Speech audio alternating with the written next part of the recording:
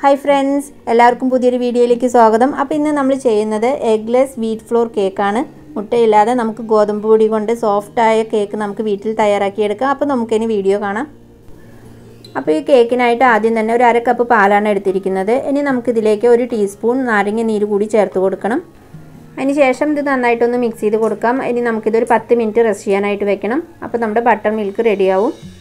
അപ്പോൾ ഇത് നമുക്കിനി മാറ്റി വയ്ക്കാം. അടുത്തായിട്ട് നമുക്ക് കേക്ക് ടിൻ റെഡിയാക്കി വയ്ക്കാം. അപ്പോൾ ഇതൊന്ന് നമുക്ക് ഗ്രീസ് ചെയ്തിട്ട് എടുക്കണം. ഇതിലേക്ക് നമുക്കൊരു ബട്ടർ പേപ്പർ കൂടി വേണം. ആദ്യം തന്നെ നമുക്കിതിൽ കുറച്ച് ഓയിലോ അതല്ലെങ്കിൽ ബട്ടറോ എടുക്കാം. അതൊന്ന് ഇതിൽ അപ്ലൈ ചെയ്ത് കൊടുക്കാം, എല്ലായിടത്തും വരത്തക്ക വിധത്തിൽ. ടിന്നിൻ്റെ സൈഡിലെല്ലാം നന്നായിട്ട് തേച്ച് കൊടുക്കണം. അപ്പോൾ ഇനി നമുക്കിതിലേക്ക് ബട്ടർ പേപ്പർ വെച്ച് കൊടുക്കാം. അതിന് ശേഷം ഇതിൻ്റെ മുകളിലും ഇതേപോലെ ഓയിലൊന്ന് തടവി കൊടുക്കണം. ബട്ടർ പേപ്പർ ഇല്ലെങ്കിൽ നമുക്കിതുപോലെ ചെയ്യാം. നമുക്ക് സാധാ പേപ്പർ വെച്ചിട്ട് നമുക്ക് A4 സൈസ് പേപ്പറൊക്കെ കിട്ടും, അത് കുറച്ച് തിക്കായിട്ടുള്ളത്. അപ്പോൾ അത് വെച്ചിട്ട് ഇതേപോലെ ഒന്ന് കട്ട് ചെയ്ത് കൊടുക്കുക. അതിന് ശേഷം നമുക്ക് നന്നായിട്ട് ഓയിൽ പുരട്ടി കൊടുത്താൽ മതിയാവും. അതും അല്ലെങ്കിൽ ടിന്ന് ഗ്രീസ് ചെയ്തതിന് ശേഷം ഇതിലേക്ക് കുറച്ച് മൈദപ്പൊടി ഇട്ട് കൊടുക്കാം. അത് എല്ലാ ഭാഗത്തും തട്ടിയതിന് ശേഷം ബാക്കി വരുന്നത് മാറ്റി കൊടുക്കണം. അപ്പോൾ നമ്മുടെ കേക്ക് ടിൻ ഇപ്പോൾ റെഡിയാണ്. അപ്പോൾ നമ്മൾ പാലിൽ ലെമൺ ജ്യൂസ് ഒഴിച്ച് വെച്ചിട്ട് ബട്ടർ മിൽക്ക് റെഡിയാക്കാനായിട്ട് വെച്ചിരുന്നു. അപ്പോൾ ഇത് റെഡി ആയിട്ടുണ്ട്.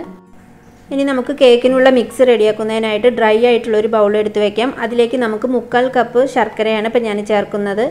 ഇത് നന്നായിട്ട് ഗ്രേറ്റ് ചെയ്ത് വെച്ചിട്ടുള്ള ശർക്കരയാണ്. അപ്പോൾ ഇതുപോലെയൊക്കെ എടുത്താൽ നമുക്ക് ഈസി ആയിരിക്കും. ഇനി ഇതിലേക്ക് ചേർക്കാൻ പോകുന്നത് 1/4 കപ്പ് ഓയിലാണ്. ഇതിപ്പോൾ ഞാൻ സൺഫ്ലവർ ഓയിലാണ് ചേർക്കുന്നത്. ഇനി ഇത് രണ്ടും കൂടി നന്നായിട്ട് യോജിച്ച് വരുന്നവരെ നമുക്ക് ഇളക്കി കൊടുക്കണം. ശർക്കര നമ്മൾ ഗ്രേറ്റ് ചെയ്തെടുക്കുമ്പോൾ ഒട്ടും തന്നെ കട്ടയില്ലാതെ എടുക്കാൻ ശ്രദ്ധിക്കുക. അപ്പോൾ നമുക്ക് ഈസി ആയിരിക്കും നന്നായി മിക്സ് ചെയ്ത് കൊടുക്കുക. ഇനി നമുക്കിതിലേക്ക് നമ്മൾ റെഡിയാക്കി വെച്ചിരിക്കുന്ന ബട്ടർ മിൽക്ക് ചേർത്ത് കൊടുക്കാം. ഇപ്പോൾ നമ്മൾ ചേർത്തിരിക്കുന്നത് എല്ലാം ഒരു ക്രീമി ആയി വരുന്നത് വരേക്കും നമ്മളിത് നന്നായിട്ട് ബീറ്റ് ചെയ്ത് കൊടുക്കണം. ഇതിപ്പോൾ നമുക്ക് ജസ്റ്റ് ഒന്ന് ഇതുപോലെ മിക്സ് ചെയ്ത് കൊടുത്തതിന് ശേഷം ഒരു വിസ്ക് ഉപയോഗിച്ചിട്ട് നന്നായിട്ട് ബീറ്റ് ചെയ്ത് കൊടുക്കാം. നമുക്കിത് ഇലക്ട്രിക് ബീറ്ററൊന്നും യൂസ് ചെയ്യേണ്ട ആവശ്യമില്ല. ഇതുപോലെ നമുക്ക് വിസ്ക് വേണമെന്നില്ല, നമുക്ക് സ്പൂൺ വെച്ചിട്ട് തന്നെ ചെയ്യാം. അത് കുറച്ച് ടൈം എടുക്കുന്നേ ഉള്ളൂ.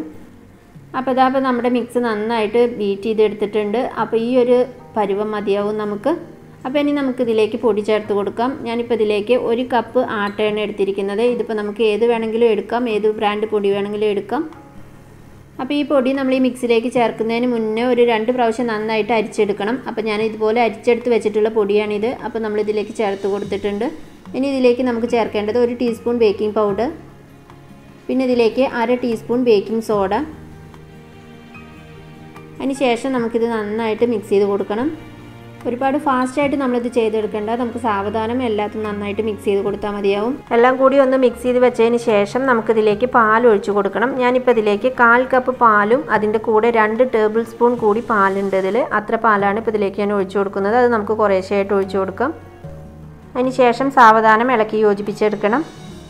ഒന്ന് നന്നായിട്ട് മിക്സായിട്ട് വരുമ്പോൾ നമുക്ക് ബാക്കി ഇരിക്കുന്ന പാൽ കൂടി ചേർത്ത് കൊടുക്കണം. അപ്പോൾ ഇതിലേക്ക് നമ്മൾ ബാക്കി എടുത്ത് വെച്ചിരിക്കുന്ന പാൽ കൂടി ചേർത്തിട്ടുണ്ട്. ഇനി നമുക്കിത് നന്നായിട്ടൊന്ന് മിക്സ് ചെയ്ത് കൊടുക്കാം. ഇപ്പോൾ ഇതാ നമ്മൾ പാലെല്ലാം ഒഴിച്ചിട്ട് നന്നായിട്ട് മിക്സ് ചെയ്തെടുത്തിട്ടുണ്ട്. ഈ ഒരു പരുവത്തിലാണ് നമ്മുടെ കേക്ക് ബാറ്റർ ഇരിക്കേണ്ടത്. ഇനി നമുക്കിതിലേക്ക് ഗ്രേറ്റ് ചെയ്ത് വെച്ചിരിക്കുന്ന 1 ടീസ്പൂൺ ഇഞ്ചിയാണിത്. ഇത് കൂടി ചേർത്ത് കൊടുക്കാം. നന്നായിട്ട് പൊടിയായിട്ട് തന്നെ നമുക്കത് ഗ്രേറ്റ് ചെയ്തിട്ട് എടുക്കണം. അതൊന്ന് മിക്സ് ചെയ്ത് കൊടുക്കാം. ഇനി നമുക്കിതിലേക്ക് കട്ട് ചെയ്ത് വെച്ചിരിക്കുന്ന 1/4 കപ്പ് ഡേറ്റ്സ് കൂടി ചേർത്ത് കൊടുക്കാം. ഇതിൻ്റെ കൂടെ നമുക്ക് ഇഷ്ടമുള്ള നട്ട്സുകൾ ചേർത്ത് കൊടുക്കാം. ഞാനിപ്പോൾ ഇത് മാത്രമാണ് ചേർക്കുന്നത്. ഇനി ഇതൊന്ന് നന്നായിട്ട് മിക്സ് ചെയ്തിട്ട് എടുക്കാം.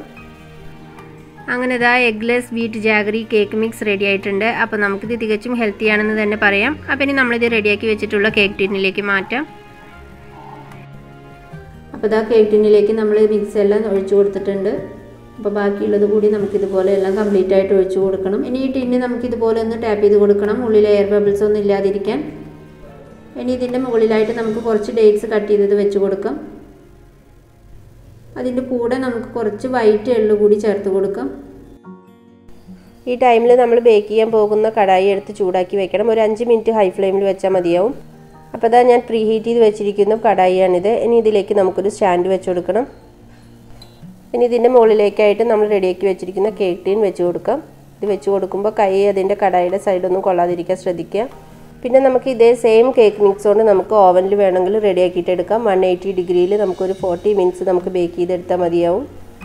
ഇനി ഈ ലിഡിൻ്റെ സൈഡിൽ നമുക്ക് ഇതുപോലെ ഒരു ഹോൾ കാണാം. അതിപ്പോൾ ജസ്റ്റ് ഒരു പേപ്പർ എടുത്തിട്ട് നമുക്ക് ഇതുപോലെ ഒന്ന് അടച്ചു. അപ്പോൾ ഇതാ കേക്ക് ബേക്ക് ചെയ്യാനായിട്ട് വെച്ചിട്ടുണ്ട്. ഇനി ഇത് നമുക്ക് ലോ ഫ്ലെയിമിൽ നമുക്കൊരു 50 മിനിറ്റ്സ് നമുക്ക് കുക്ക് ചെയ്തെടുക്കണം. അപ്പോൾ നമ്മൾ കേക്ക് ബേക്ക് ചെയ്യാനായിട്ട് വെച്ചിട്ട് ഒരു 15 മിനിറ്റ് കഴിഞ്ഞിട്ടുണ്ട്. അപ്പോൾ ഇതാ ഇതുപോലെയാണ് ഇപ്പോൾ ഇരിക്കുന്നത്. ഇനി നമുക്കിത് കുക്കായതിന് ശേഷം കാണാം. ഒരു 50 മിനിറ്റ് കഴിയുമ്പോൾ നമുക്ക് കേക്ക് റെഡിയായെന്നൊന്ന് തുറന്ന് നോക്കാം. അത് കഴിഞ്ഞിട്ട് കേക്ക് ഫുള്ളായിട്ട് ആയിട്ടില്ലെങ്കിൽ നമുക്കൊരു 10 മിനിറ്റ്സ് കൂടി എക്സ്ട്രാ കുക്ക് ചെയ്യണം.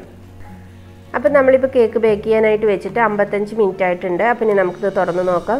അപ്പോൾ നമുക്ക് കേക്കിൻ്റെ പുറത്ത് കാണുമ്പോൾ തന്നെ അറിയാം ബേക്ക് ആയിട്ടുണ്ടോയെന്ന്. ഇപ്പോൾ നന്നായിട്ട് ബേക്കായിട്ടാണ് ഇരിക്കുന്നത്. അപ്പോൾ നമുക്ക് ഇതുപോലെ ഒന്ന് സ്ക്യൂർ ചെയ്ത് നോക്കാം. അപ്പോൾ ഇതാ ഇതിലൊട്ടും തന്നെ ഒട്ടിപ്പിടിച്ചിട്ടില്ല. അപ്പോൾ നമ്മുടെ കേക്ക് നന്നായിട്ട് ബേക്കായി കിട്ടിയിട്ടുണ്ട്. അപ്പോൾ ഇനി നമുക്കിത് ചൂടാറാനായിട്ട് മാറ്റി വയ്ക്കാം. ഇപ്പോൾ ഇതാ കേക്ക് നന്നായിട്ട് ചൂടാറിയിരിക്കുകയാണ്. ഇനി നമുക്കിതിൻ്റെ സൈഡൊക്കെ ഒന്ന് വിടിയിച്ച് കൊടുക്കാം. അതിനുശേഷം നമുക്കിതുപോലെ ഒരു പ്ലേറ്റിലേക്കും വെച്ച് കൊടുക്കാം. കേക്ക് ഇതുപോലെ ചെയ്യുമ്പോൾ നമ്മൾ ശ്രദ്ധിച്ചിട്ട് ചെയ്യുക. കേക്ക് പൊട്ടിപ്പോവരുത്. നല്ല സോഫ്റ്റ് ആയിട്ടാണ് ഇരിക്കുന്നത്. അപ്പോൾ നമുക്ക് സാവധാനത്തിൽ ഇതുപോലെ എടുത്തു കൊടുക്കാം. അപ്പോൾ ഇതാ നോക്കിയാൽ നമ്മുടെ കേക്കിൻ്റെ ബാക്ക് സൈഡൊക്കെ നന്നായിട്ട് കുക്കായിട്ടുണ്ട്. നല്ല കളർ കൂടിയാണ്. അപ്പോൾ അടിപൊളിയായിട്ട് കേക്ക് നമ്മൾ ബേക്കായി കിട്ടിയിട്ടുണ്ട്. ഇനി ഈ കേക്കൊന്ന് നമുക്ക് കട്ട് ചെയ്തിട്ട് നോക്കാം. അപ്പോൾ നമുക്ക് ഇഷ്ടമുള്ള പോലെ കട്ട് ചെയ്തിട്ട് എടുക്കാം. അപ്പോൾ ഇതാ നമുക്ക് കേക്ക് കട്ട് ചെയ്യുമ്പോൾ തന്നെ അറിയാൻ പറ്റും നല്ല സോഫ്റ്റ് ആയിട്ടാണ് ഇരിക്കുന്നത്. അപ്പോൾ ഇതാ നമ്മൾ കട്ട് ചെയ്തെടുത്ത കേക്ക് പീസാണിത്. അതിൻ്റെ ഉള്ളിലെല്ലാം നോക്കി നല്ല പെർഫെക്റ്റ് ആയിട്ട് കേക്ക് ബേക്കായി കിട്ടിയിട്ടുണ്ട്. അപ്പോൾ നമുക്ക് മൈദയും മുട്ടയൊന്നും ഇല്ലാതെ തന്നെ നമുക്ക് ആട്ട വെച്ചിട്ട് നല്ല സോഫ്റ്റ് ആയിട്ടുള്ള കേക്ക് തയ്യാറാക്കി എടുക്കാം. അപ്പോൾ എല്ലാവരും ഇതുപോലെ ട്രൈ ചെയ്ത് നോക്കണം. അപ്പോൾ നിങ്ങൾക്കെല്ലാം വീഡിയോ ഇഷ്ടപ്പെട്ടു എന്ന് വിചാരിക്കുന്നു. ഇഷ്ടപ്പെട്ട ലൈക്ക് ചെയ്യാനും ഷെയർ ചെയ്യാനും മറക്കരുത്. അപ്പോൾ ഓക്കെ ഫ്രണ്ട്സ്, നെക്സ്റ്റ് വീഡിയോ ആയിട്ട് കാണുന്നവരേക്കും എല്ലാവർക്കും നന്ദി.